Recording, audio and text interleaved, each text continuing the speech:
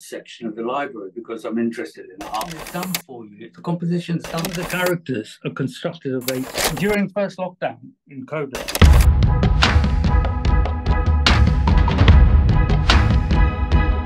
Hi everyone, and welcome back to Calligraphy Masters podcast. Today's guest is somebody who I didn't know. Yesterday I got a message from one of the listeners to the podcast, and here is what he wrote me. Hi Milan, I have a friend who is a professional calligrapher based in the UK. His works are in the British Library and works for movies like Doctor Strange and been on BBC for a couple of times. He studied calligraphy at Roehampton College with Dennis Brown. He also authored a book called The Rhythm of Calligraphy. He is very skilled and knowledgeable. I highly recommend him for your podcast. So guys, welcome to the podcast. Satwinder Sehmi. I hope I pronounced the name correctly.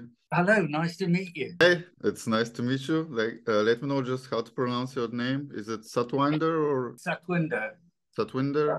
Yeah, but people call me Sammy, so whichever's easier for you, I don't mind. But my name is Satwinder. Okay. I guess Sammy is easier for me. Yeah, that's perfectly fine. You know, because when I first came to England, I went to school here and they said, "Oh, what's your name?" And I said, "Oh, Satwinder." And they went, "What?" "Oh, Satwinder Sehmi." "Oh, okay, you're Sammy." Fair enough.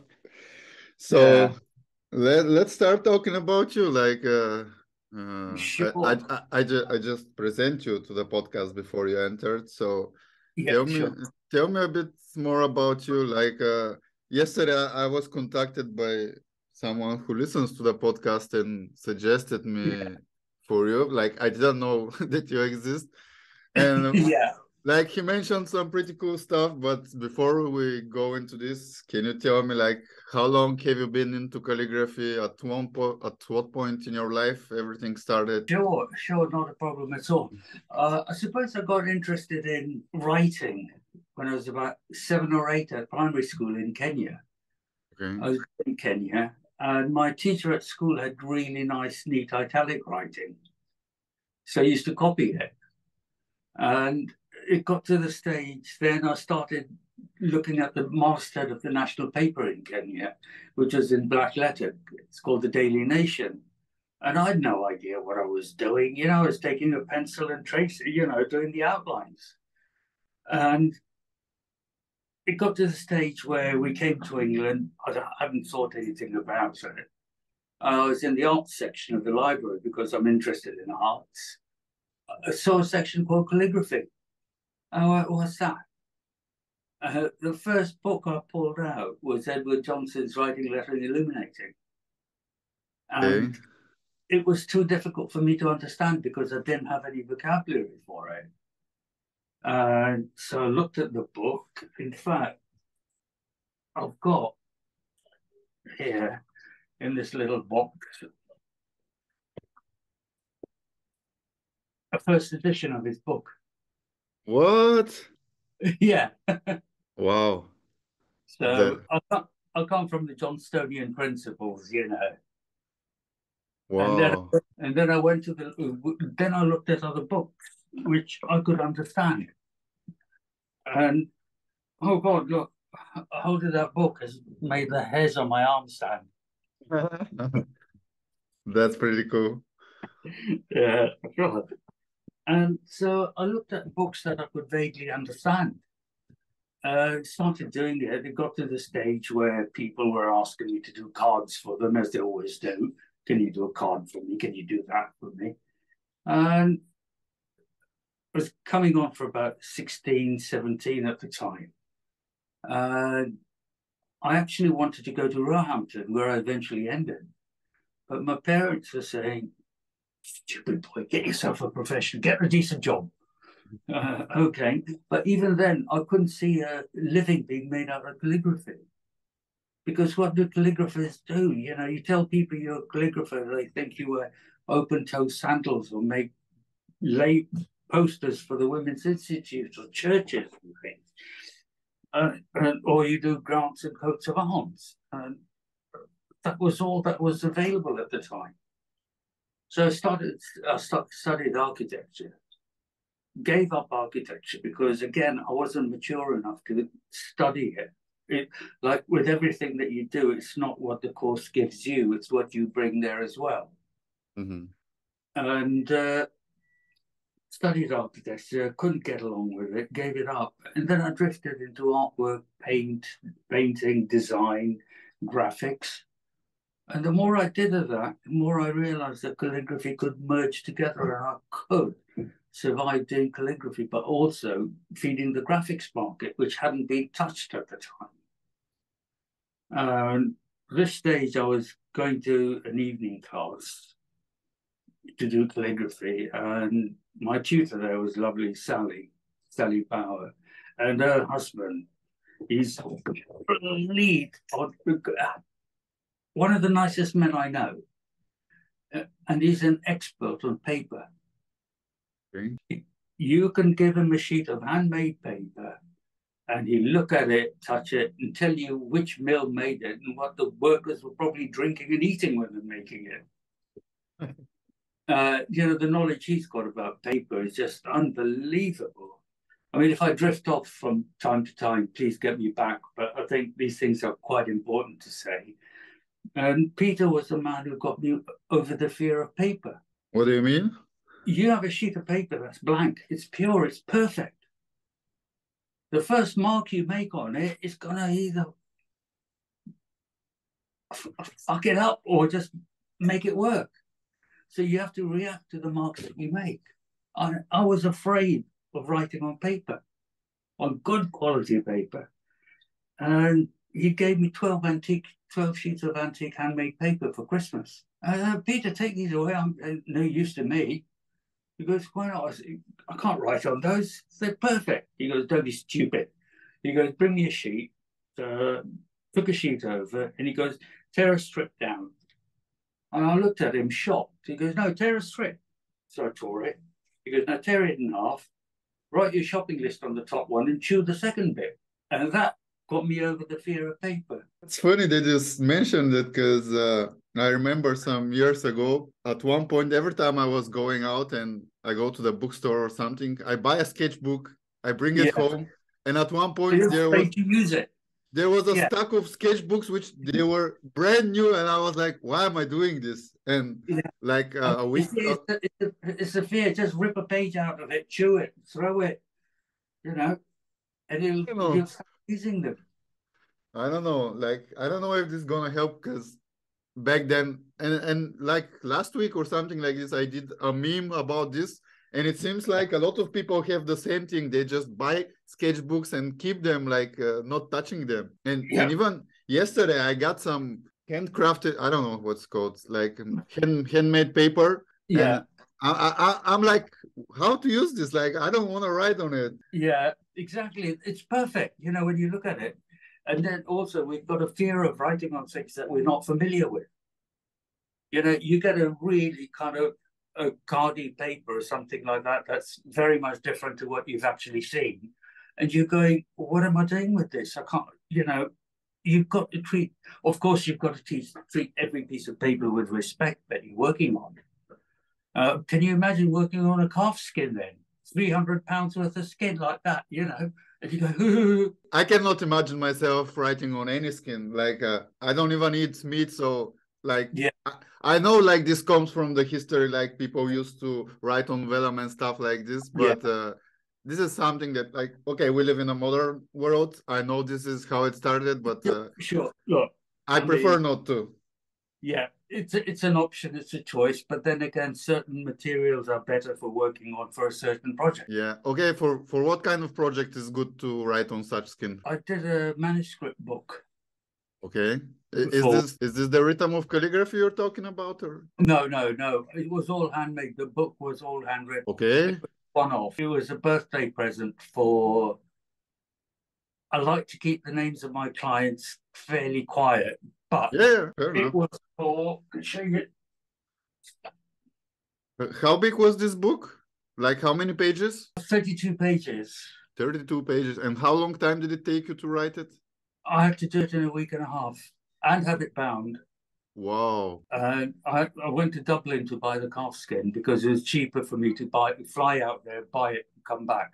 And the quality there is so much better. And I've got a very good friend of mine who lives in Dublin, Dennis Brown. Miss Brown? Yeah. Like I mentioned in the beginning of the podcast, you studied with Dennis? Yeah, he was a year ahead of me. Okay. For a while, we lost touch with each other, and I'll explain how and why it happened. Mm-hmm. And so I flew there, came back the same afternoon, did the whole book within a week, and had it bound. I'd also made a wooden slipcase for it. Now, slipcase was really nice to have done because I used to work in Clerkenwell workshops, which is a big kind of, we had about 130 small studios there. And you could find anything that you wanted done, somebody was doing it. We had people who dyed buttons to a particular color. One bloke was a carpenter. To call him a carpenter is an insult because he was an artist with wood. He used to make his own cellos. Yeah, and I asked him, I said, Tony, I've got a day, but can you make me a drop-back box? He goes, yeah, sure. He looked around and he found this tree trunk about that big. And he goes, I collected this during the big storm in 19, whatever it was, about 20 years ago. And he goes, it's dried now. And it was done. He did it. All right, I'll tell you, it was Elton John's 50th birthday present. Wow, wow. Like I had already so many questions and now you like, I guess I'm gonna have a lot more. You see that? Yeah. Yeah.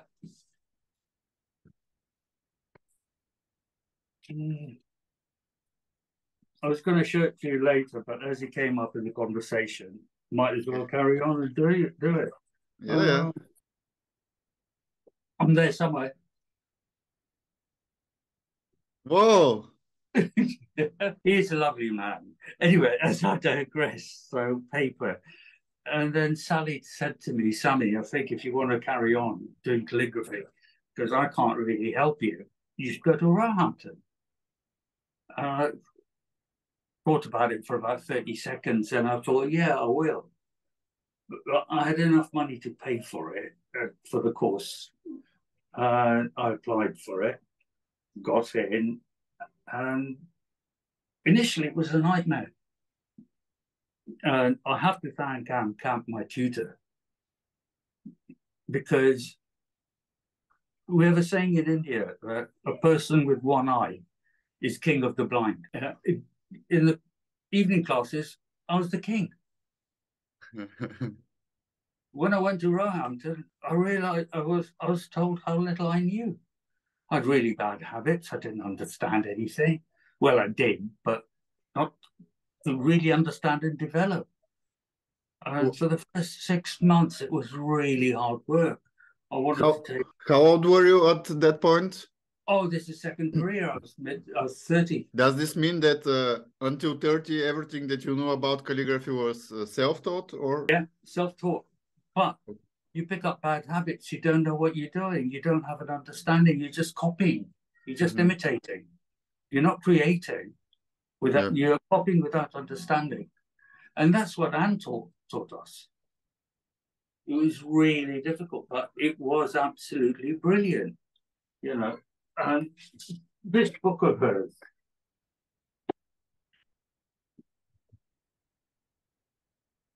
everyone, you know, the understanding that she taught.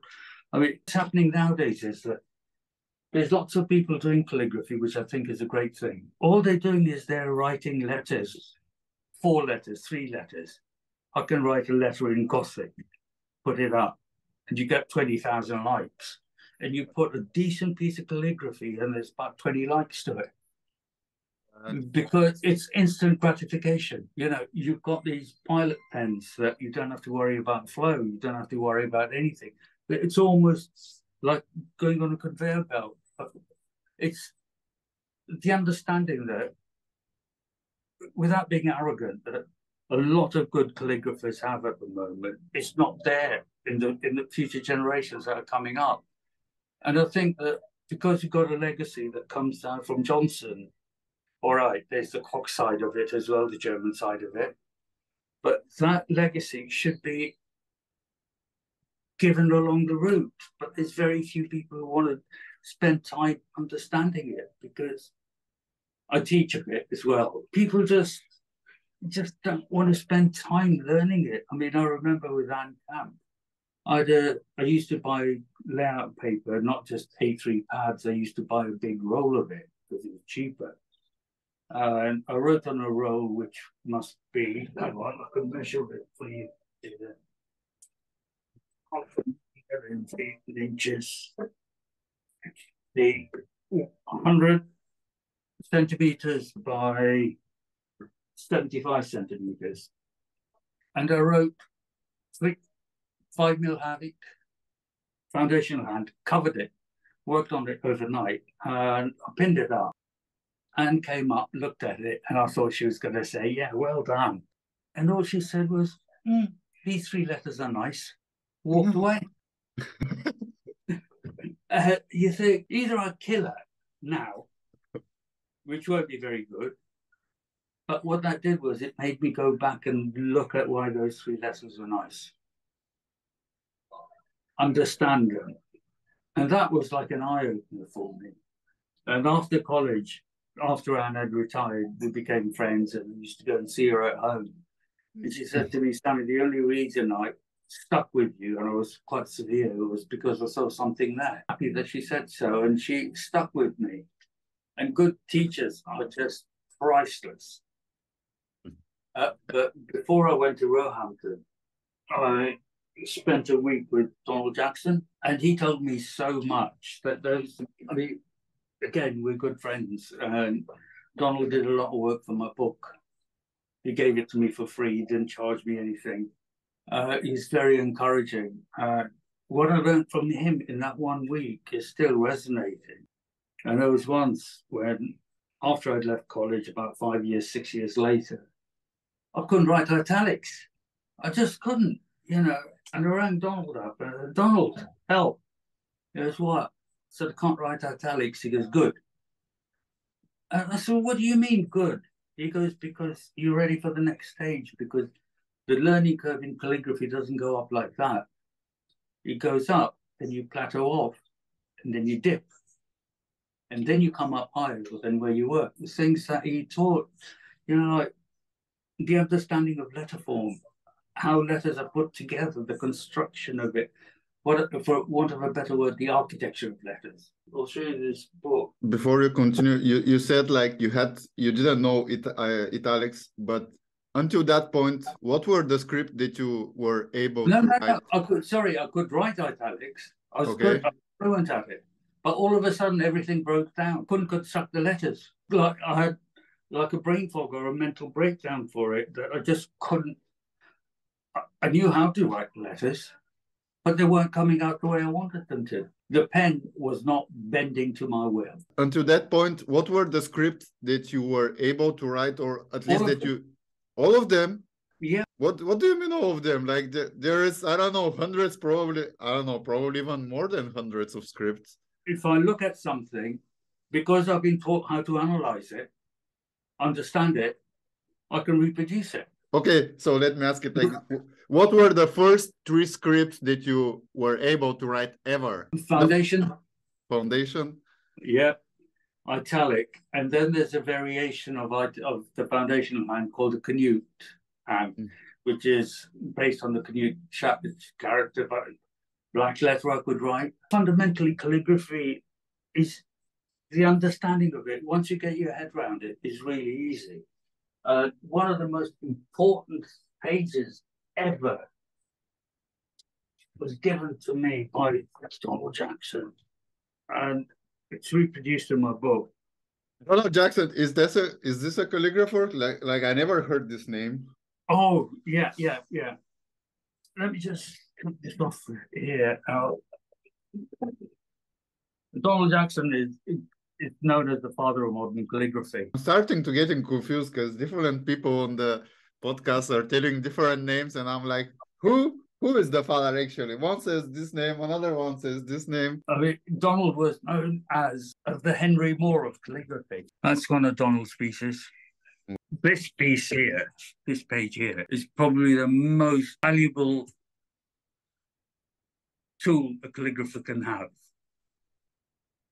How to analyze a hand. This is the hand we're looking at, the Ramsey Psalter, which leads to the round hand. And what you do is you look the most constant pen angle. What is the angle of the slope of the letters? Are they upright? Do they lean? What's the widest stroke not affected by pressure? How many nib-widths is the X height? How many nib-widths wide is the letter O? What's the shape of the letter O? How is the letter constructed? How is this reflected in the overlapping, reflected in other letters? How are serifs constructed? Where's the stem branch from? What direction is the pen moving? What is the likely stroke sequence for each letter? What is the height of the ascenders, descenders? Interline space, the size of the original lettering. And once you get to understand that, you begin to understand how to put letters together, how to make it. What I want to do is to create a unified alphabet rather than just write letters. Because with a unified alphabet, you construct an alphabet that you understand. And to me, when I'm working, it's like a game of chess. Right? I look at what letter is going to be before what I've written, what's above it, what's below it, what's next. So, and then you juggle it and make it into a texture, and you make it into something that's unified, rather than just writing individual letters. There's no rhythm in that. That's why my book is called The Rhythm of Writing, because it's all about rhythm. Yeah, calligraphy is quite like dance and music to me, because dance is a series of rhythmic movements in space. Music is a series of rhythmic movements like that. And so it's calligraphy. But with dance and music, if a dancer makes a bad move, it's forgotten till the next one. Musician makes a bad note, it's forgotten till the next one. With calligraphy, it's very different. Your marks are permanent. You can't change them. It's funny that some of the stuff you say, I'm like amazed because, for example, Paul Antonio, I guess you know Paul Antonio. Yeah, yep. I know him. He's a very good friend of mine. And he says some of the same things that you're telling me. For example, like a lot of people nowadays are just writing one letter. And I think even John Stevens mentioned this on his podcast. It's very easy to write well one letter, but how about writing a whole page? Exactly. Text? Thank you. I rest my case. Because there's no texture, there's no color, there's nothing. I mean, again, with calligraphy, I think that every graphic designer should study calligraphy. Every typographer should study calligraphy. I've designed typefaces. I know that people should study calligraphy to do it, because it gives you so much control over a page. You can't understand. Which is this book that you just showed me with this analysis? It's mine. Let's talk about a bit about this book. Like you said, the name is Rhythm of Writing. Calligraphy, the rhythm of writing, yeah. Yes. At what point in your life you made this book, and what led to the book? How does one person feel ready to write a book or whatever, to share knowledge? I felt I was ready to write it. What happened was I was teaching an evening class after I left Roehampton, advertised the course, and an editor from a publishing company used to come to the place. The place where I taught was called the Waterman's Arts Centre. It had entertainment there, it had the cinema, it had a bar, they used to put plays on and things, and also it was right on the bank of the River Thames in London. And the commissioning editor was there. She left a note for me, would I be interested in doing a book on calligraphy? My first initial reaction was no, because there's so many books on calligraphy. But then I thought, hang on, can I do it the way I want to? They said, yeah, sure. So what's different about this book is that I want people to create a unified alphabet, not just copy it. And normally when you look at a book, they've got A's, 1, 2, 3 strokes. The doctors? What I've done is the first stroke is red, second blue, third green, fourth yellow, so that you can actually see where the overlapping of the strokes is. The letter is not distracted by arrows going with it. So I want people to be able to create a unified alphabet and understand how letters are put together. Letters become part of you. That's one of Dennis's pieces of work. That page, I mean, every calligraphy should have it, understand it. You want to do black letter, look at the sample of black letter, you'll be able to work it out for yourself. All these variations of the italic hand. I guess this book is for beginners, or? I'd like to think that even those who are competent in calligraphy can learn from it. What exactly is this book useful for? What exactly can you learn from it? Some people, nothing. Some people probably would look at calligraphy in a slightly different eye, with a slightly different mindset. And what else? Yeah, I suppose it's also focuses your head when you go through the book. And there might be things that you hadn't thought of. There might be things that you had thought of. You know, knowledge, the more knowledge you have, the more choices you can make and the better decisions you can make. By reading this book, I mean, I talk about different things in there, understanding lettering, that page there, for example, right? Wow. All that is written with the same nib. Difference in texture you get from there to there. It's huge. Is this a book available online? Yeah. And then you mentioned on Instagram that Herman Zaff, the legend, has told you that it's a wonderful teaching book with precise information. So does this mean that while Mr. Herman was alive, you were a friend with him? Yes. Can you see that piece there? Yeah. Huh. It's a limited edition print. Wow. I'm speechless. I'm speechless. I mean, I'm divorced now, but when I was married, if you'd come to my house, you could see the chair Herman Zaff sat on while he had dinner with me, the plate he ate from when at dinner. You know, like I started Calligraphy Masters 9 years ago, and when I started it, Mr. Herman was still alive.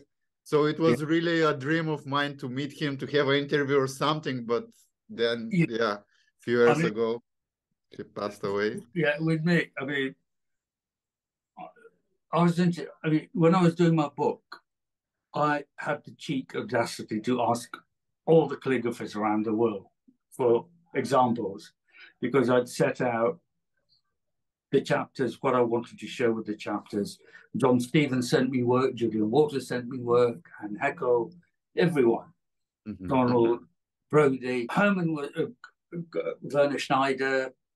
Herman Zaff was the only calligrapher I didn't have the courage to ask for it. And then we were introduced years later, and I said to him, shaking hands, Professor Zaff, could you sign my book for me? Because when I was at college at Roehampton, I bought his book, his Design and Philosophy, and it cost me £60, and I didn't eat for 2 weeks because I didn't have any money then. He goes, yes. My book was in my studio. So I sent him a copy of my book, and Herman Zaff signed an alphabet and he wrote an alphabet in his book. And I remember the quote round it, for Satwinder Sehmi with common affection for calligraphy, yours, Herman. Somebody has stolen that book with the letter that came with it. What? Bastards, yeah. The nearest thing I've got to that book now is that. Herman was so encouraging that when we were sitting, I told him that I've done a piece of mine that's 6 foot square on permanent display at the British Library. He goes, unfortunately, I have to fly back to Germany tomorrow. And I won't be able to see it. I said, okay, no problem at all. You know, at least he was considering, he said to me that he'd like to see it. Because, you know, I showed him a picture about that big, like a postcard. And the thing's 6 foot square. And, you know, it's totally different in real life. And on a Monday, the following Monday, I got a phone call at work at lunchtime. And he goes, Satwinder, this is Professor Zaf. I'm just at the British Library. I've seen your work. It's very good. Keep up. You just want to curl up your toes and die then, don't you? Like, does life get better than that? You just mentioned the British Museum. Yeah, the British Yeah. Library. How do you get your work featured in such places? Word of mouth, nepotism, I suppose. Seriously, yesterday when this dude wrote me and when I found you on Instagram, I'm like, I see you have like 394 followers. And I'm like, whoa, what is happening? Like few weeks, like 2 weeks ago, I think I released the episode with Daniel Reeve. I don't know if you know him. Oh, he did Lord of the Rings. Lord of the Rings, The Hobbit, Narnia, and some other movies. And he's the same case. He had like 900 followers. So I'm like, how? What? Yeah, we'll talk about this later. We'll talk about this. But my point is, I don't understand how like such amazing calligraphers and artists which produce such amazing work working with huge clients, and probably it's not nobody, but at least like my generation and the younger people who are just right now into the calligraphy. I don't think any of them knows this work. So like why? Because they look at instant gratification. They go on YouTube and they see somebody who's written A, B, C, D, E, F. Oh, I can do that. Okay. They're not going to look at the wider picture. What do you mean by the wider picture? Okay, let me ask it like this. What do you think it's wrong in our days for the calligraphy world, and what should be improved? The understanding should be improved.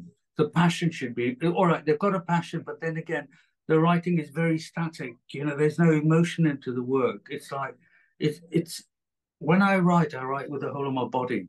It's like playing tennis. Calligraphy is three-dimensional. You know, if you play tennis, you don't, the ball doesn't come and hit your racket like that and drop down. What you do is you approach the ball, you hit the ball, and then you follow through.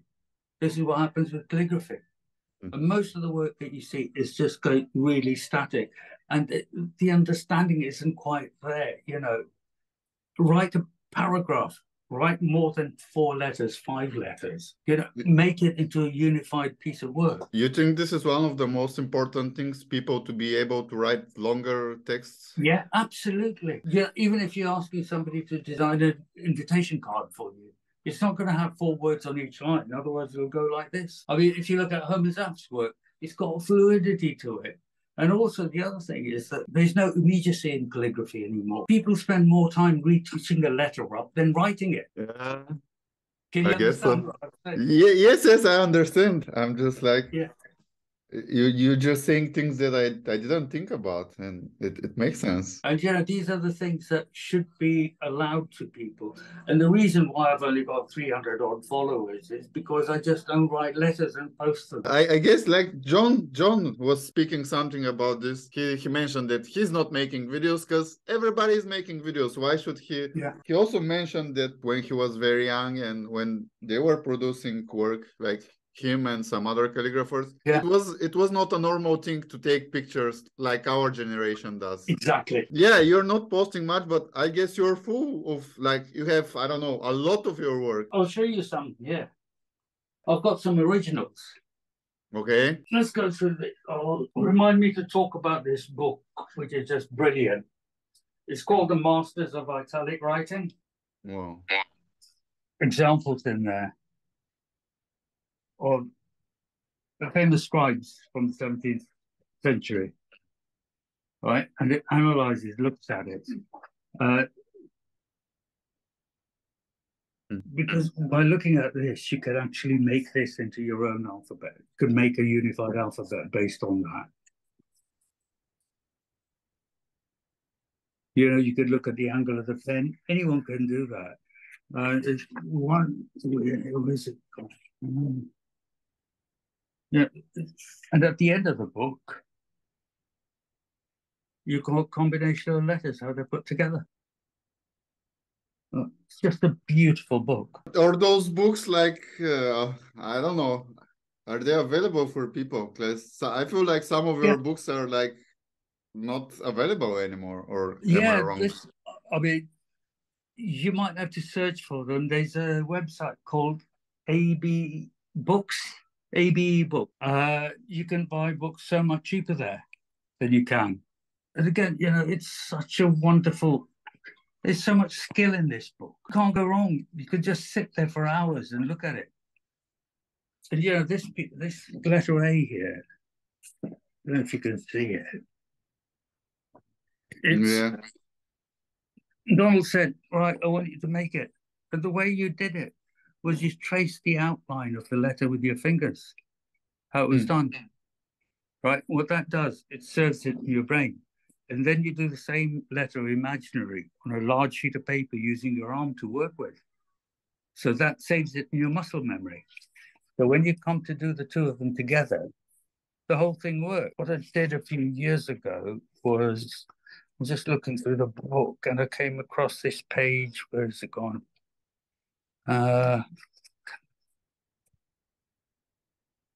See that? Yeah. Oh, you did it, or is just Yeah. No, you did it. Yes. Yeah, to show that you've got the understanding of what you're doing, how it's put together, the line space, how the letters merge with each other, how they sit with each other. Okay, now that I saw the one you made, it made me think, did you use guidelines? For this one I did, yeah. But using guidelines, there's a funny thing, depends on what you're working on.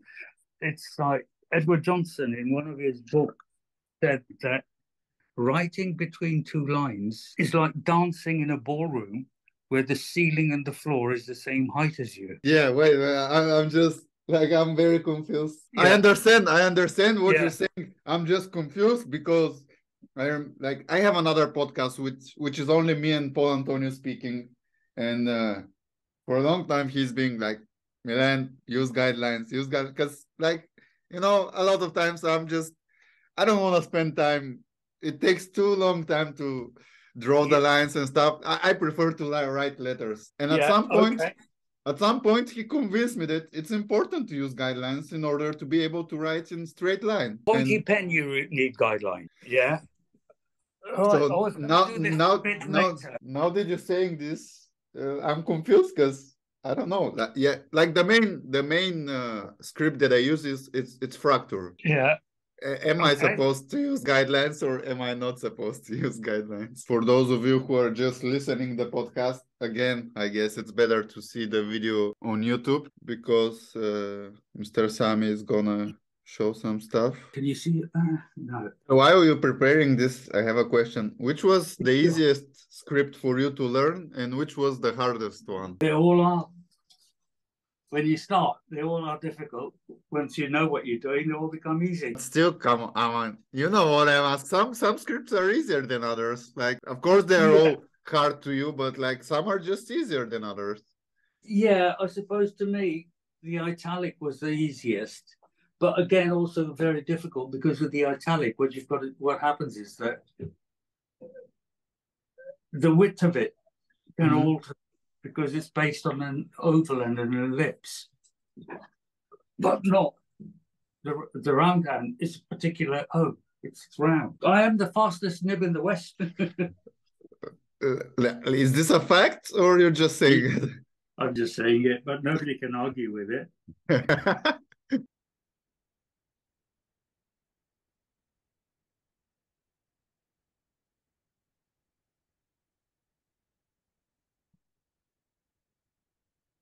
Is this considered gestural calligraphy, right? Yeah?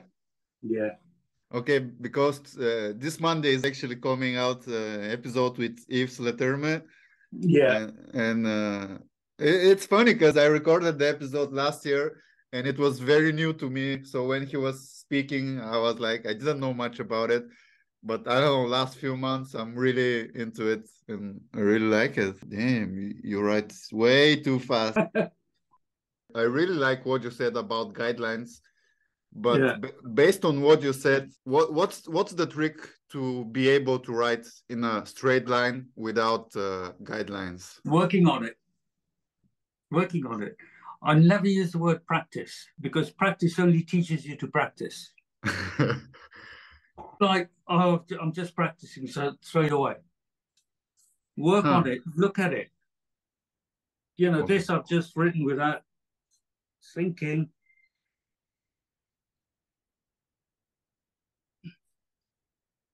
Yeah, but saying working on it sounds easy, but come on, there must be some, like, give some advice or tips for people, like not only for me, but the people who are watching and listening. I guess a lot of people are interested to learn how exactly what exactly contains this working on it.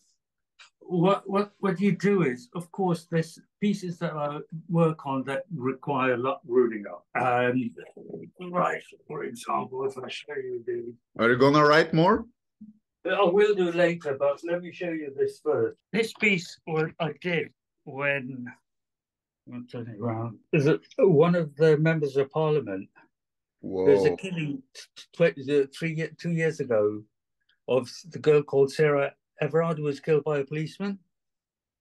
Okay.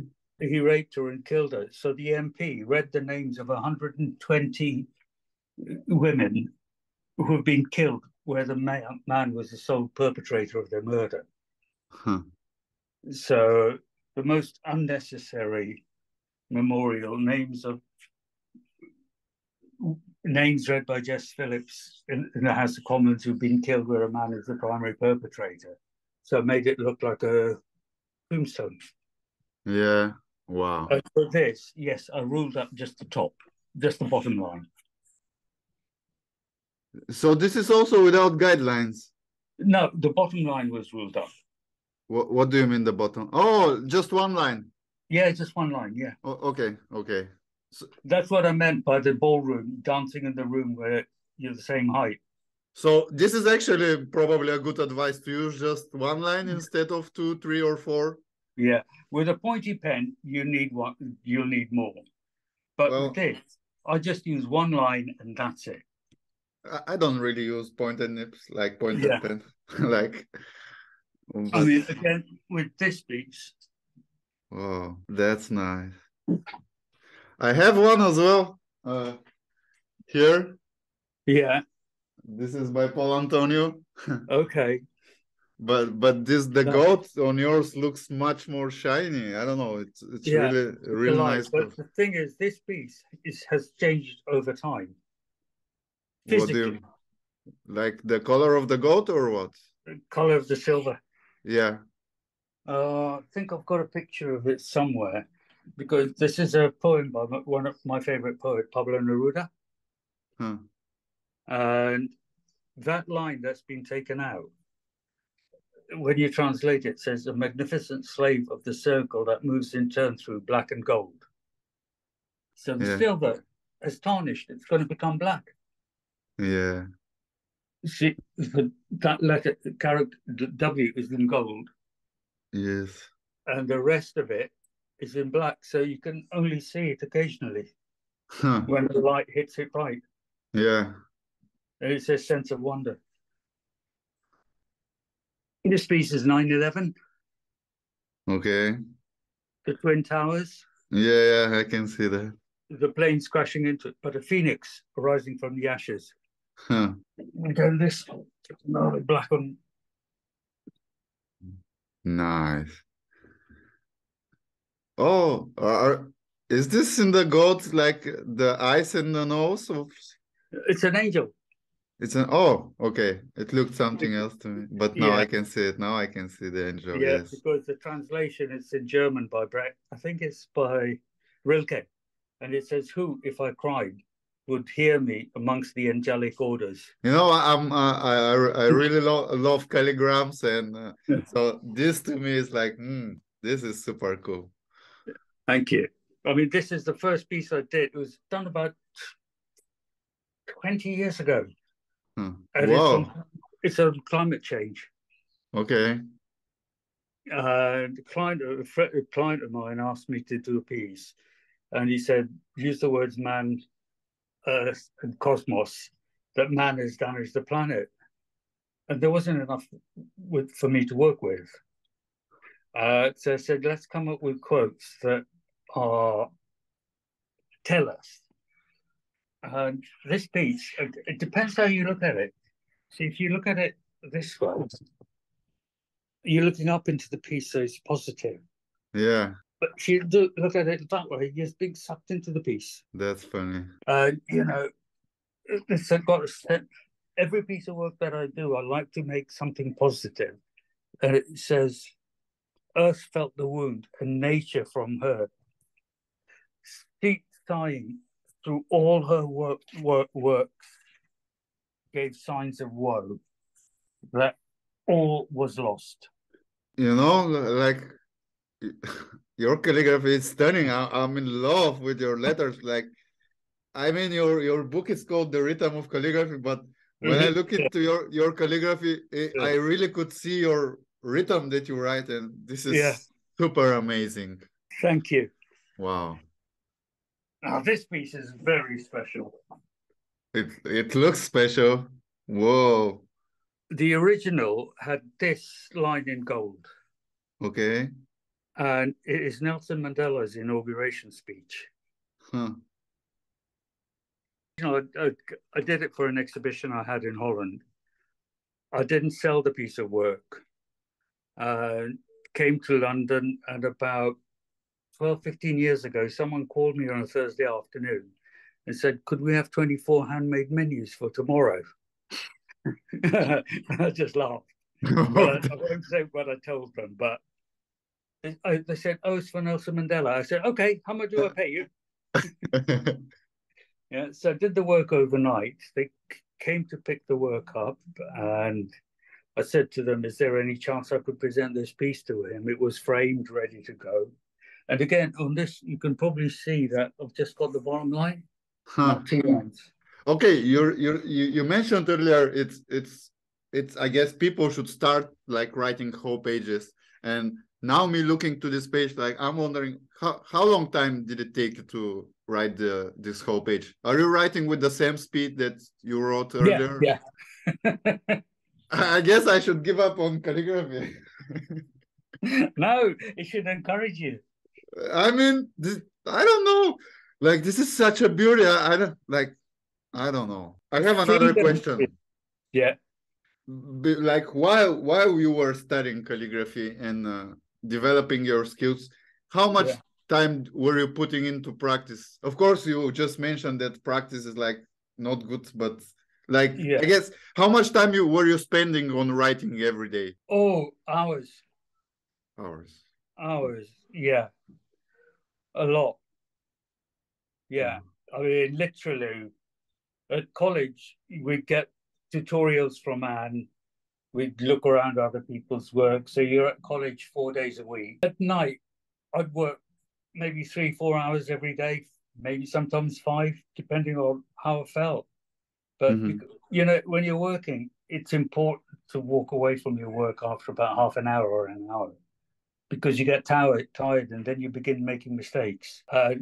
When you make mistakes, you get frustrated, so you don't do anything. So anyway, going back to this, and so I said to them, could I present this piece to him?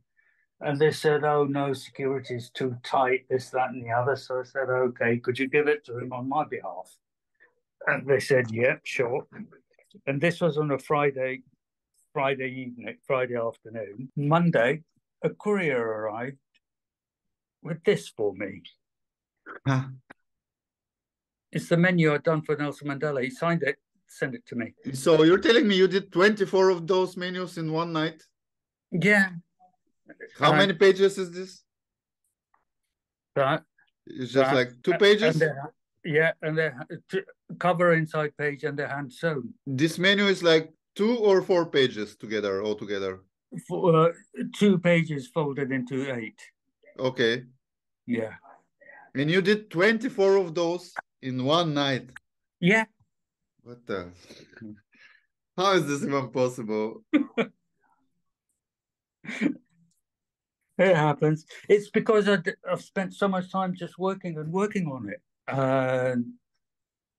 Like this piece here, I did a talk for a design agency. They made a poster for it.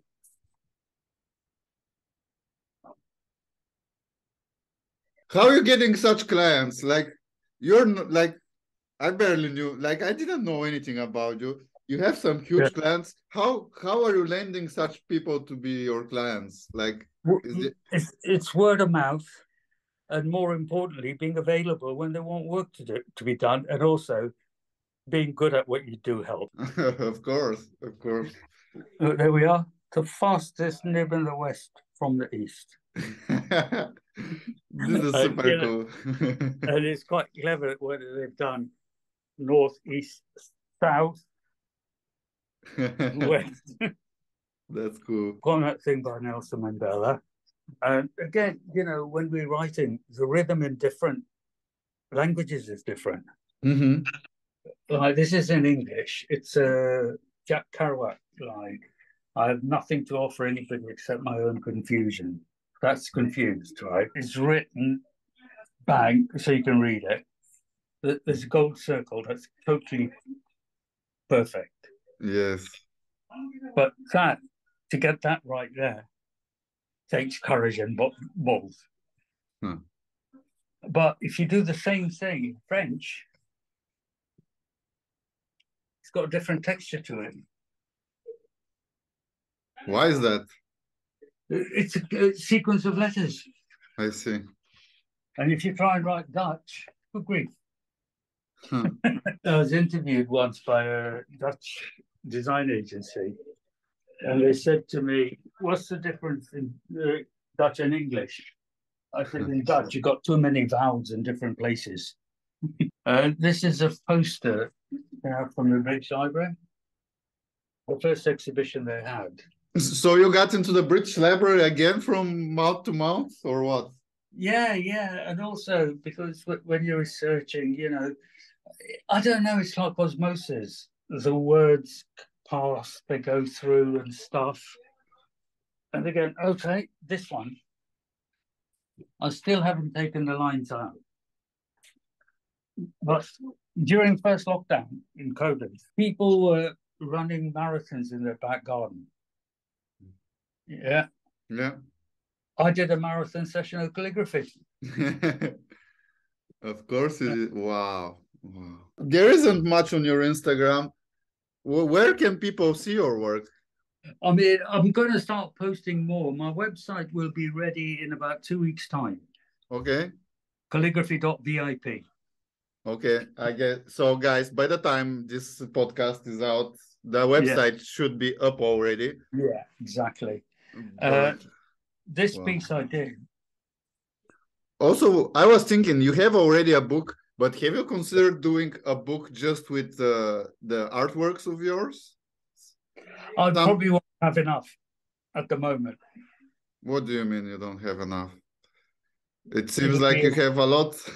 It'll be a very thin book. What? But I'm thinking of putting things together. This I did when, you know, George Floyd, who was killed by a policeman who had his knee on his neck for 9 minutes, 29 seconds. Yeah. I wrote his name for 9 minutes, 29 seconds, and that's what I got to. Well, I really like your creativity and the way you build up your artworks. Like you're not just a calligrapher, you're an artist. Thank you. It's nice to hear that. But you know, it's like calligraphy is a basic tool that I use. I love writing. I want to express myself through it. And you know, most people, I don't know, there's few of us who will work like that. Who are those names? Give me some names. Probably it will be useful for people to know. Dennis Brown. Okay. He's one of them. Donald's work, which you must see if you haven't.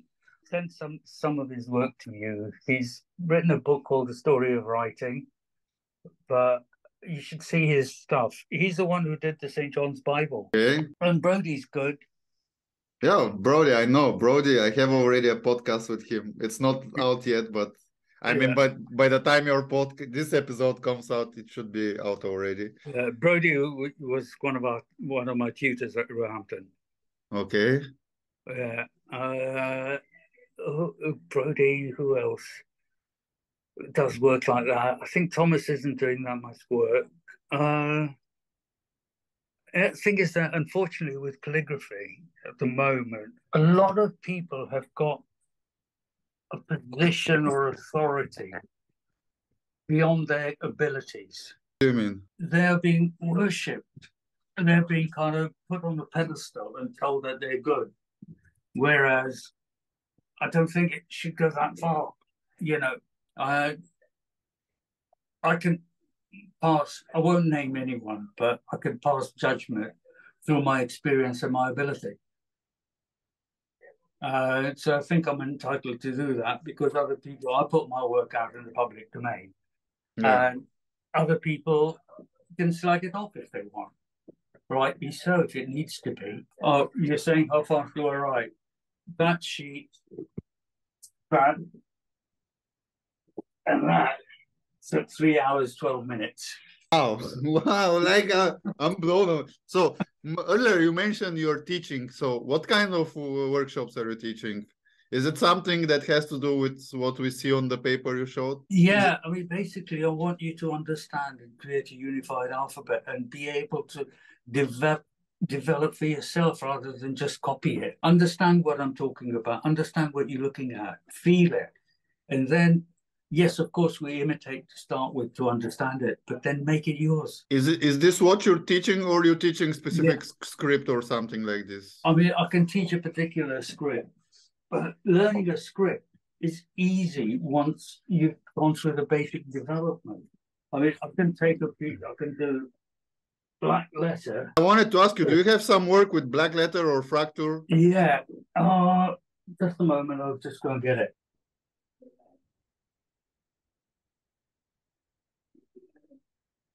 Is this supposed to be fracture? Yeah, it's like a black letter. Okay, because it's the thing is that with black letter, you should look at the work of this calligrapher in America. He hasn't done it much for a while. Ward Dunham. Okay. The thing with black letter Gothic fracture is that it's a battle between the black and the white, and the white won't win. This is so cool. Yeah. Pieces, I'm not happy with it, but it's because, you know, if I don't put that kind of thing there, the text would be too white. Wait, you just said something that it's I'm interested to know, because the majority of artists, calligraphers, whatever you call it, yeah, that I know, including myself, are almost never satisfied with their work. So yeah, how does this work for you? Like, is it the majority of time you're happy with your work, or you're not happy? The best piece I'm going to do is the next one. Okay, I understand this, but still, yeah, like, tell me in percentage, like, is it 50-50? Sometimes, like, let's say 50% of the time you like what you've done and 50% you don't like, or is it other way? Yeah, it's difficult to put a number onto it, because basically what happens is that sometimes you're working to a commission, sometimes you're working to what the client wants. Mm-hmm. What the client wants is not what you necessarily want. Yes. And so if the client is satisfied, then I'm satisfied. Of course. Yeah. But a client might not be satisfied with what I'm satisfied with, because my vision is slightly different to theirs. Well, I think it's more than slightly the majority of the cases, but I got your point. Let me get back to the workshops. I'm really interested to know some stuff. What you said, like, it depends on what people are interested in, what they want to know. Every workshop can be tailored to whatever the demand is. Mm-hmm. I'm not being kind of flippant, but what I want to teach, the way I'd like to teach, is probably maybe not the way people want to learn. Okay. Because I've got a depth of knowledge that's further than theirs. Can you turn the phone again?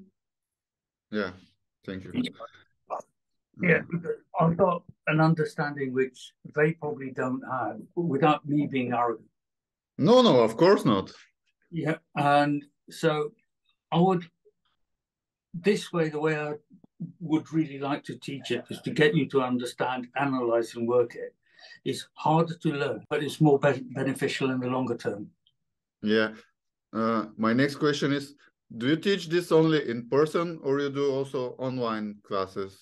I'm starting to do them online now. My next question is, are you interested in do such class in collaboration with Calligraphy Masters? Like we do it together on Zoom, and the audience of Calligraphy Masters will probably like. Sure.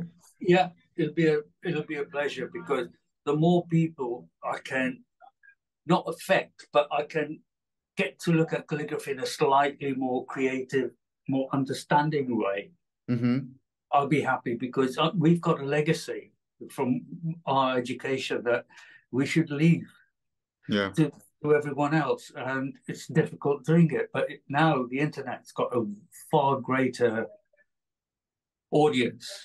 Yes, definitely. Yeah, you know, like the way I teach, it's not going to happen overnight. Of course, like I don't think anyone can expect like to learn anything overnight. Even if you go on just a basic workshop, the workshop could be 1 or 2 days, but you cannot expect after those 1 or 2 days to be able to write. No, exactly. You get the knowledge and the tricks and everything else, but takes time. You know, it's not what I give you, it's what you give me. The more you give me, the easier it becomes for you. It's hard work. Nothing worth achieving is ever easy, unless you happen to be a genius who just looks at it and go, yeah, I can do that. John Stevens can. So you're a genius too, because earlier you mentioned I just need to see the script and then I can write it. Yeah. So okay, we have like John Stevens, you, 2 geniuses so far. That's cool. You've got to feel for it. Like I said, you've got to let the pen bend to your will. If you can see it, you can do it. Is italic what you use mostly? Because I don't know, like seems from what I've seen of the pieces that you showed, I guess it's mostly italic. Yeah. I mean, again, it depends on what script is necessary to express that emotion for the piece of work. You know, if it like this piece is dark. I mean, so the one with the cross on it, with the black letter, it's going to end up like a cross, and it's Elton John song "Funeral for a Friend." So the words give you a meaning. They kind of get you along the route, and you've got to feel each piece of work that you do. You know, layout isn't something that calligraphers really work on at the moment. You know, if you ask them to do a large piece of work, they wouldn't know where to start. You think layout is a very important part of calligraphy?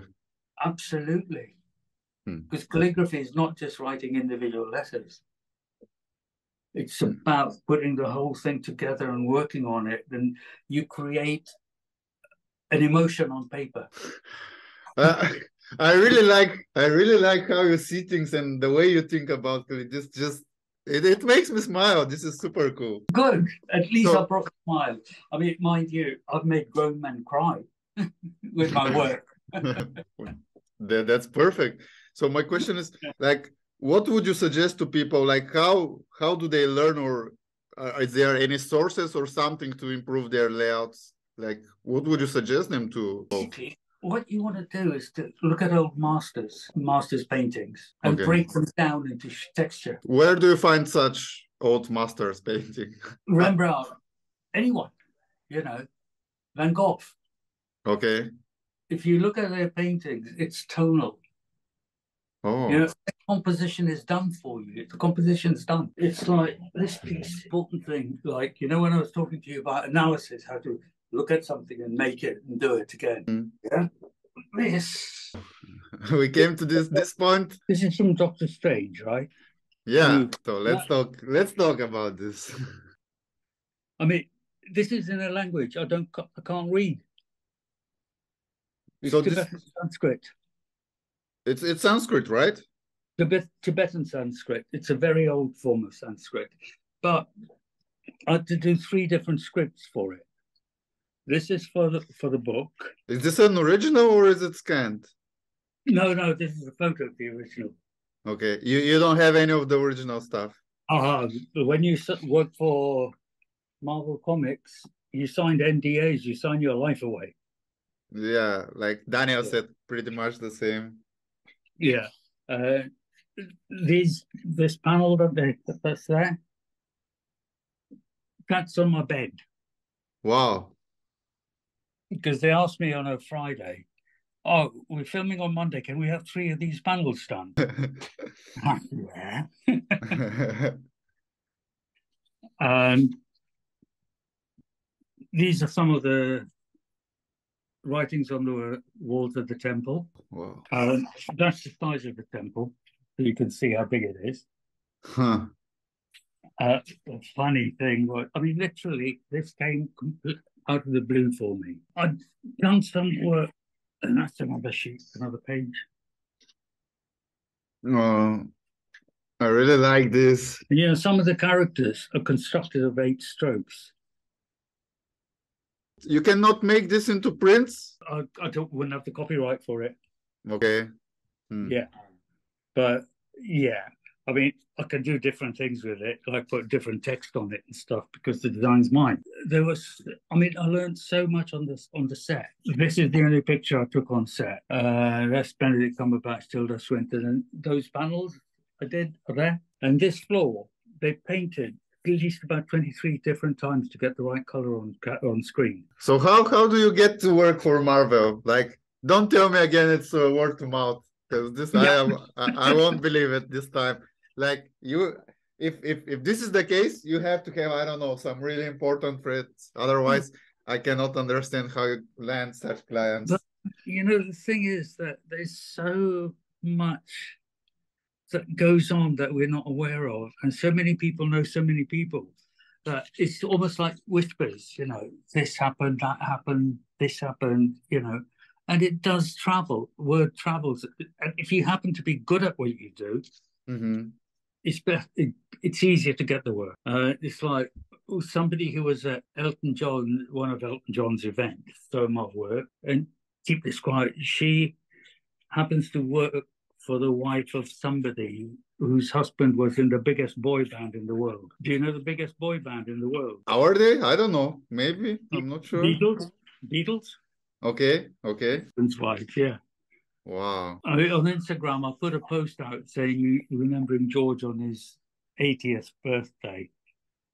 And no, it just says George, 23rd of February, whenever he was born. Yeah, that's in the public domain, so I can talk about it. But anything else I do for them privately, I don't talk about. I was watching Doctor Strange at home. I've got downloaded it from some paid to download it. And this film got bonus features on it. Nobody watches bonus features, do they? Did you make the Doctor Strange stuff only for the second movie or for the first one as well? First one. The first one. The second movie, they called me in. We signed paperwork, NDAs, lockdown, COVID. Okay. So the whole concept of what we were going to do with the book is completely changed because they couldn't change the filming or the timing or the location or anything.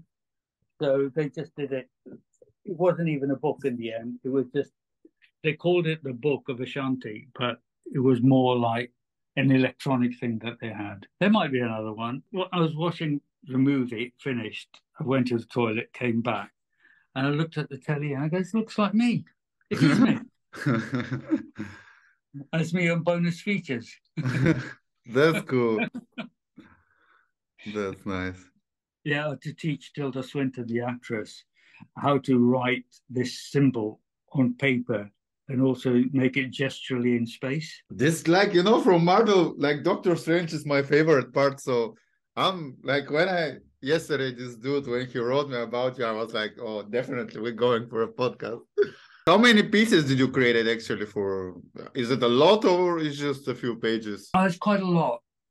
I mean, the whole book itself is about that thick, but we created 8 spreads and they were then copied and put together. But where they tear the page out from the book, actually an original page they tear out. We did 2 sets of originals. I did this with Daniel when we spoke about the Lord of the Rings and the Hobbit. So yeah. This is kind of a long shot, but I don't care. I'm just going for it because I asked him if he can, because you know he made a lot of copies of some of the stuff. Of course, the movies take most of it, and yeah, I asked him if he can send me something that he did for the movie, and he did. So my question is, somehow, is it possible for you to send me anything that you've done for the movie? It would be The answer is Probably, yes. That will be a huge honor, and seriously, it will be super exciting because I don't know, it's just Yeah, of course, no problem. But wow. there is one problem though. I'll Well, need your address. of course, and I need yours because I want to I want to send you something as well. Thank you. These are some of the visuals they gave me. Wow, damn. And that from these, we had to come up and create things. The art director, the producer, they had specific ideas as to what they wanted. This is like you said, Tibetan Sanskrit. Yeah. Did you have to learn it, or is it again you, as you said earlier? I just have to see how it's written and. Yeah. A really funny thing is that the language, the script that I speak Punjabi, which is Gurmukhi, they gave me all sorts of things that you have to kind of figure out how to put it together and work with it. Our script is not too dissimilar to this. I mean, I can't read the script or write it, our script as well, but I can copy it. And what we actually did was, don't tell this to anyone, right? One of the names, two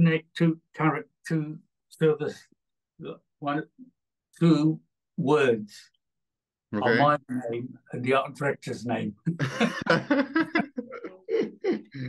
That's cool. Yeah.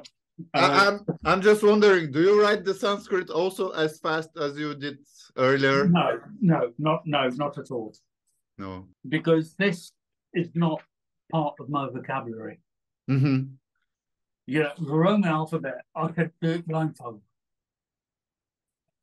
Because I've written so much of it, actually. Now this. Nice. Okay? It's the first trial. Okay. It might come to you. Okay.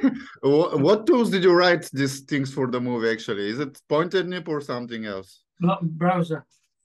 Broad edge nib. Broad edge nib? Okay. Yeah. And is this what you prefer to work with? Yeah. Okay. I mean, I shouldn't say this, but when it comes to pointy pen, what's the point? Sorry, did I say that? Whoa! This is so cool. Oh, I like this a lot. What's the point? Nice. I was going to show. Oh, right. Yeah, I was going to do this to show you this. When it comes to.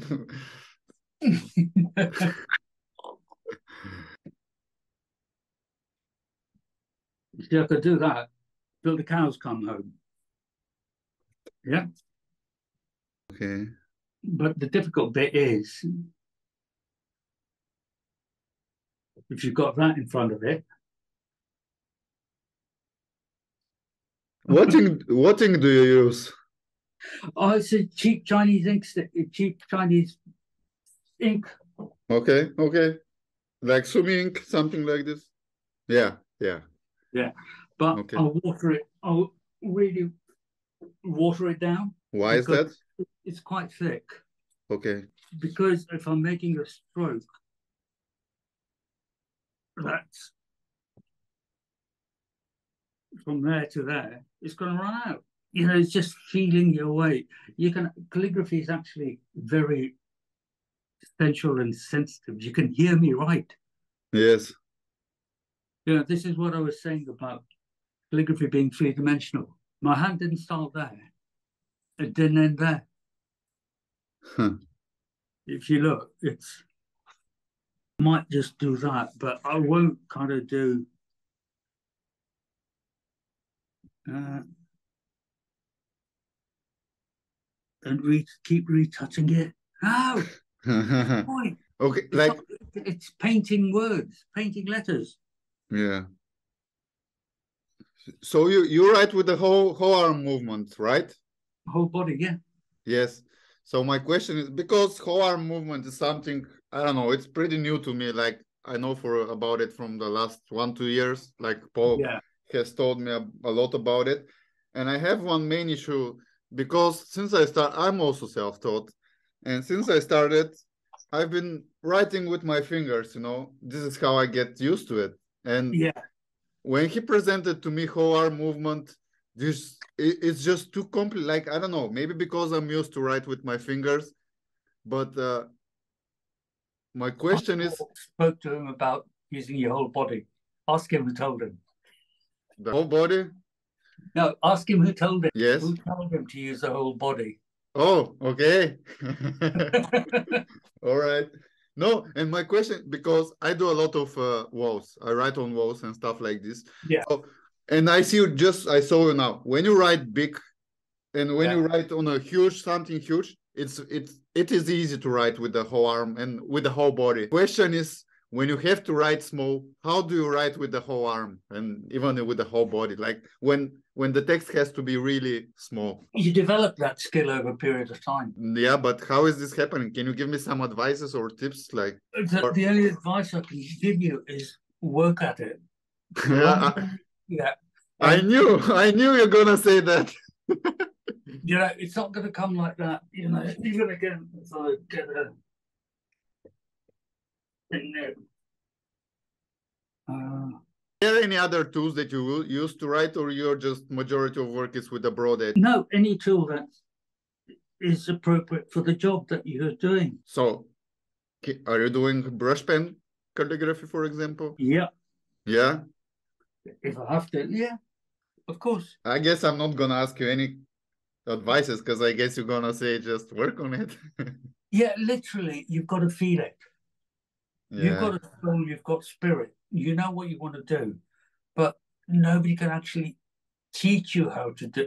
Yeah, they can give you advice, they can put you in the right direction. But end of the day, you know, the thing is that with online workshops, the problem is that you can't see the work at the time. So somebody is not doing something, I wouldn't say right or wrong, but if it can be improved on at that time, it's easier rather than you spending a week doing it before the next lesson. Because online, you can only see the work of 2 or 3 people.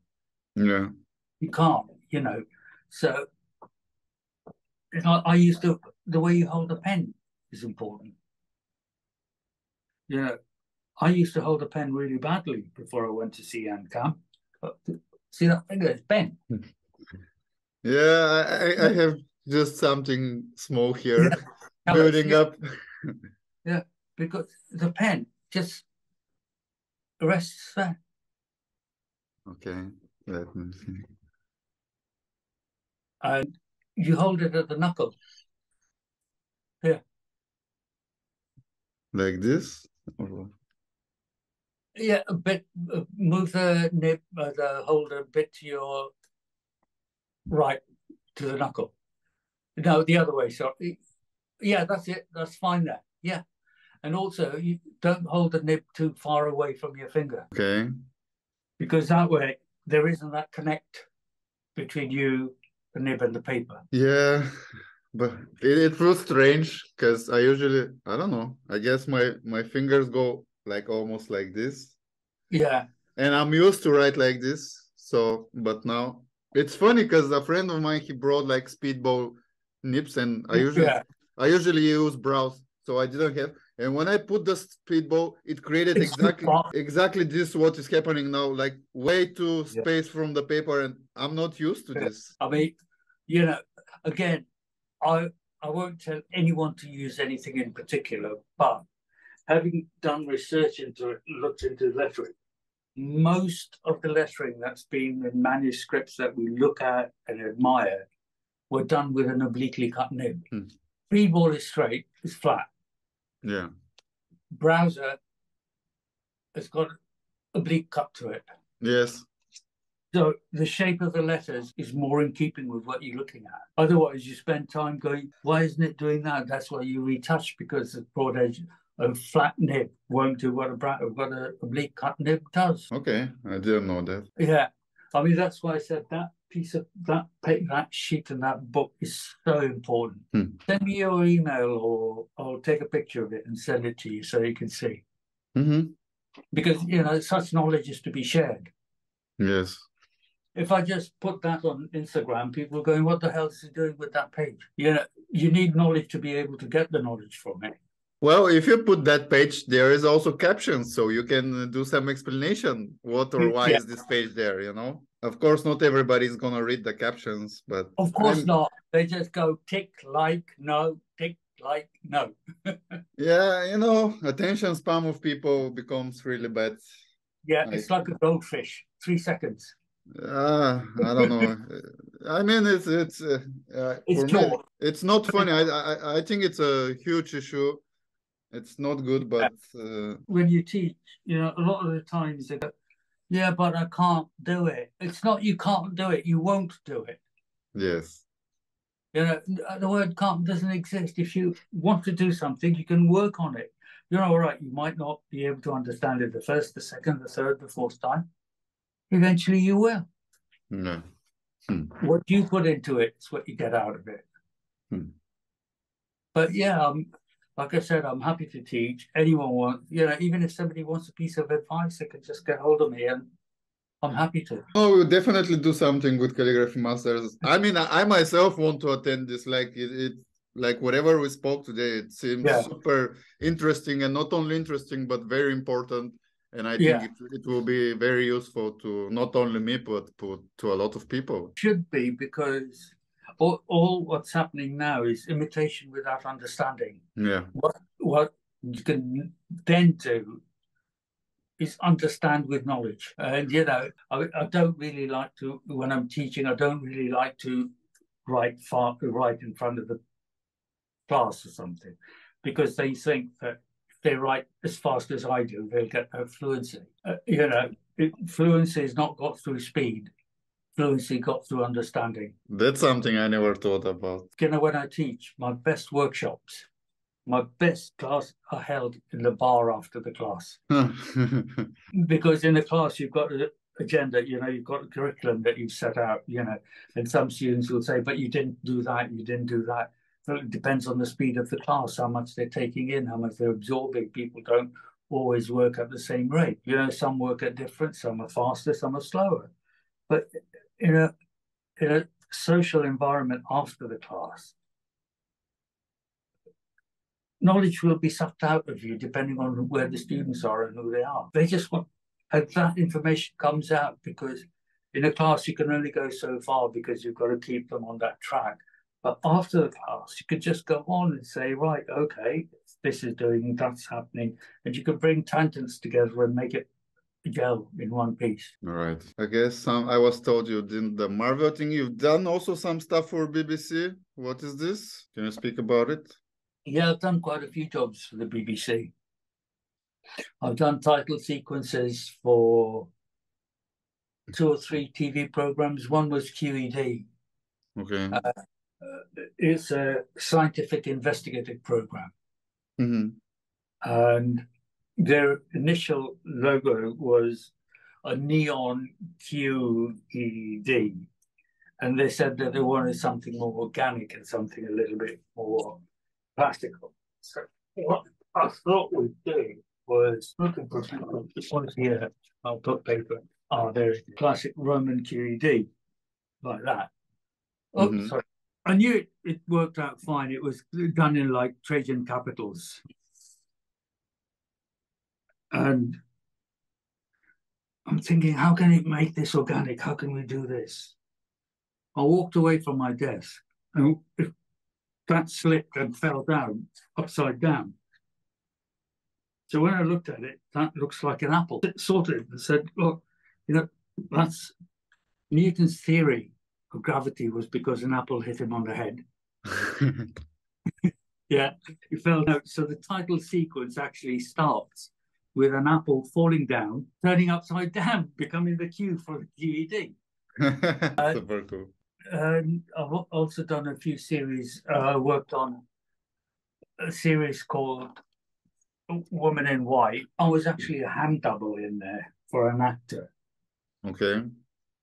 He's an Asian actor. On this finger of his, he's got a scar on his nail. They're to drew a scar on my nail as well. It didn't look like somebody else. And there's another series I worked on called Saints and Sinners, Millennium of Britain's Monasteries. And I had to produce a page from the Lindisfarne Gospels in the same style, in the same conditions that the scribe had written the manuscript in. And Right. at that time, they didn't have a building that was a scriptorium for them. And what they used to do was, on a board, they used to follow the sun. So they took all their painters' stuff, sat down, and when the sun comes, say the sun's there, an hour later it's gone there. So they'd move that. I had to do a page in the same circumstances that the monk was doing it in. It was horrific because, the vellum, the calf skin, is organic, and it absorbs moisture, so it cockles. Yeah. Your hands get cold, you get cold. If you're sitting there for an hour, not moving, you become cold. I was actually in William Shakespeare on the South Bank show, which is an arts program. This was done years ago. And they called me on I can't remember what day it was anyway. And they said, can you write like Shakespeare? I said, well, no one knows how he wrote like, but there's only one validated signature of his, but I can write in the period of the writing that was at the time. Yep. Can you write with the quill? Yep. Okay. We're filming on Thursday. Turn up at this address 9 o'clock in the morning.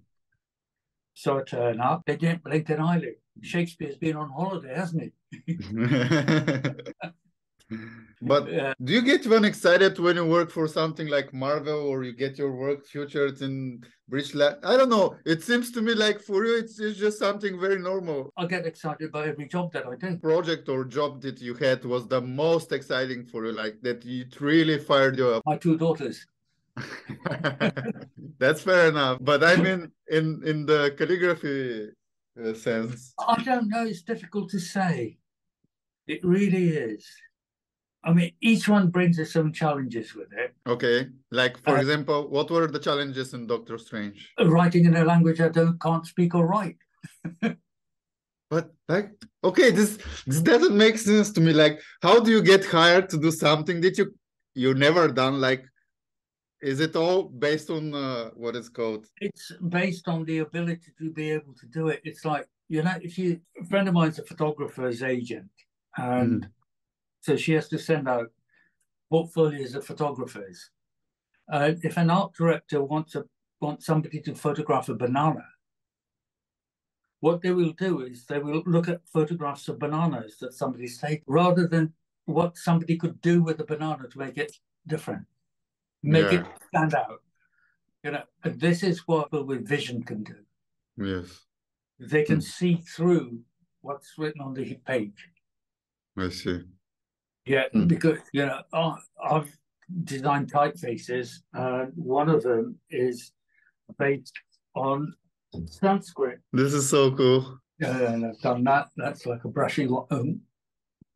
And then this, which is more black letter based. Is this all handmade? Yeah, they're all hand drawn and then digitized into a typeface. Nice. This one was really difficult to do, the bottom one, because it was based on on some lettering that somebody had found on playing cards, and they wanted to keep the same kind of idiosyncrasies of the typeface. They wanted it to look like that. Thing is with the typeface is that once you've done it, you lose and put it out in the public domain, you lose ownership of it. It's not yours anymore. People will do what they want, how they want, screw it up completely. Like with this one, similar. That's named after their younger daughter. In the Devanagari script, there isn't an upper and lower case. It's all the same case. But for a Roman alphabet, we need an upper and lower case. And I said that the uppercase has got the bar running across it. The lowercase doesn't. So use that as a headliner and that as body text. Yeah. But what people are doing is they're using upper lowercase together and it doesn't work. Oh, do you remember when was it? If you follow football at all, you know, Liverpool beat Roma in Istanbul Okay. in the final of the European Championship, European Cup. Mm-hmm. To advertise it, the word Istanbul was done using Simran. Okay. Yeah. That's cool. I was on the train coming home. My friend's on the phone to me. Sammy, have you seen me? I said, I'm on the bloody train. I'm not watching telly at the moment. But they're using Simran. So how many fonts have you created, or how many you have that are These are the ones that I created from beginning. Okay. And there's others that we've done. It's like for Camel cigarettes. They give you the word camel and want you to make a whole typeface out of it. The typeface design is really weird because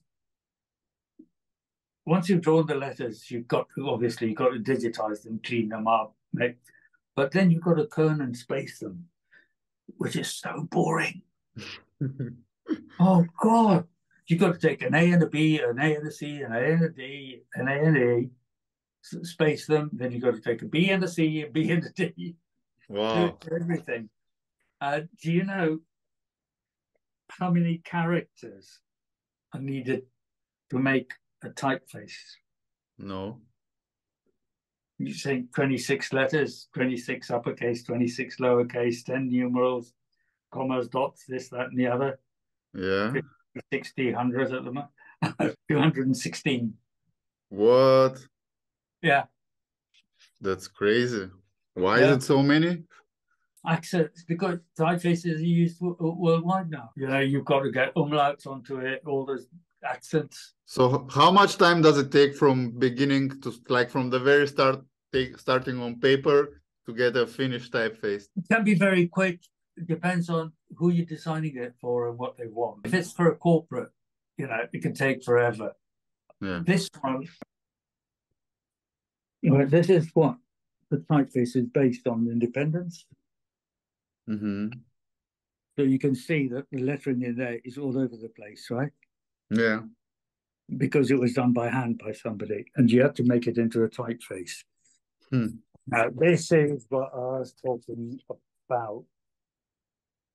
You understand how the lettering is put together, right? Yeah. Can you see that? A South Sea 3D having, and that's done by hand. Wow. Right, that's because I understood how that's done.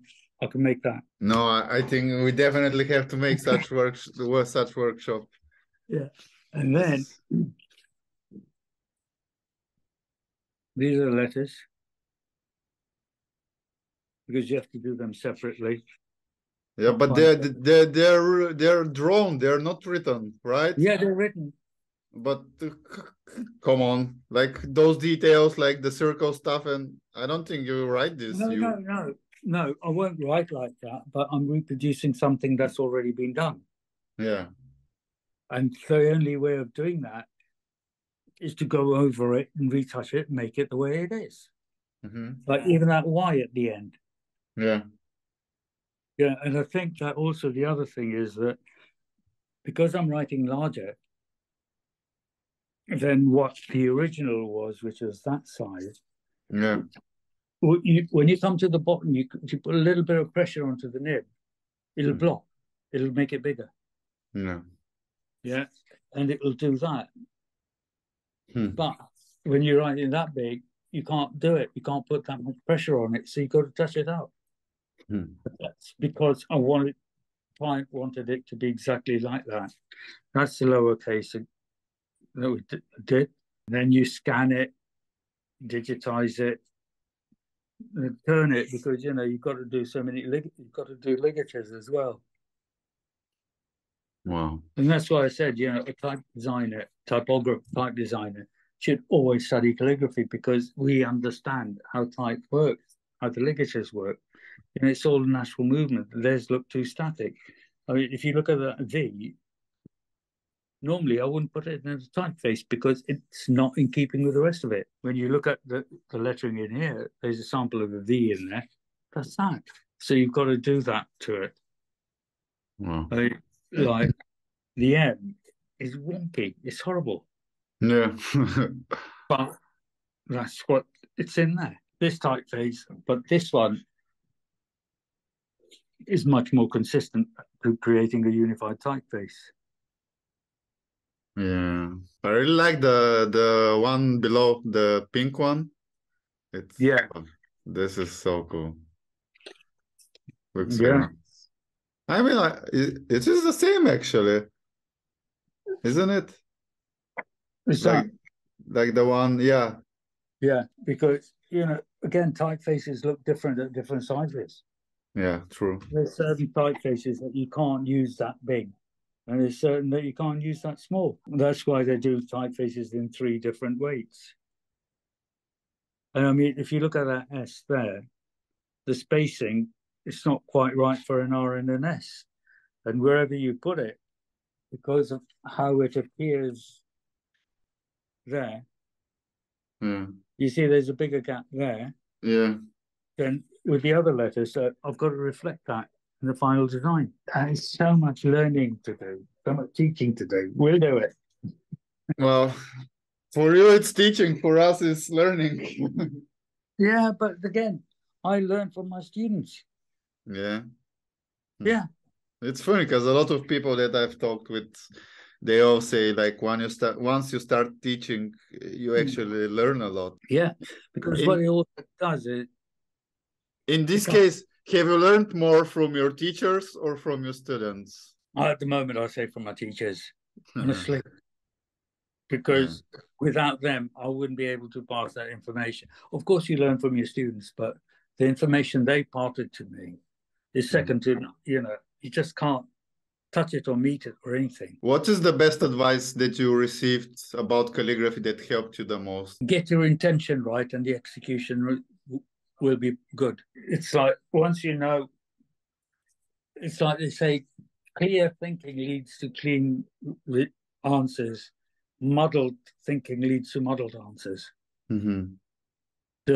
You've got to get your thinking clear. Intention, it'll change over a period of time because you can start doing one thing and it leads you to a different direction. But don't be afraid to stray off the route that you think you're going to go under, because the route that's taking you might be a better solution. Awesome.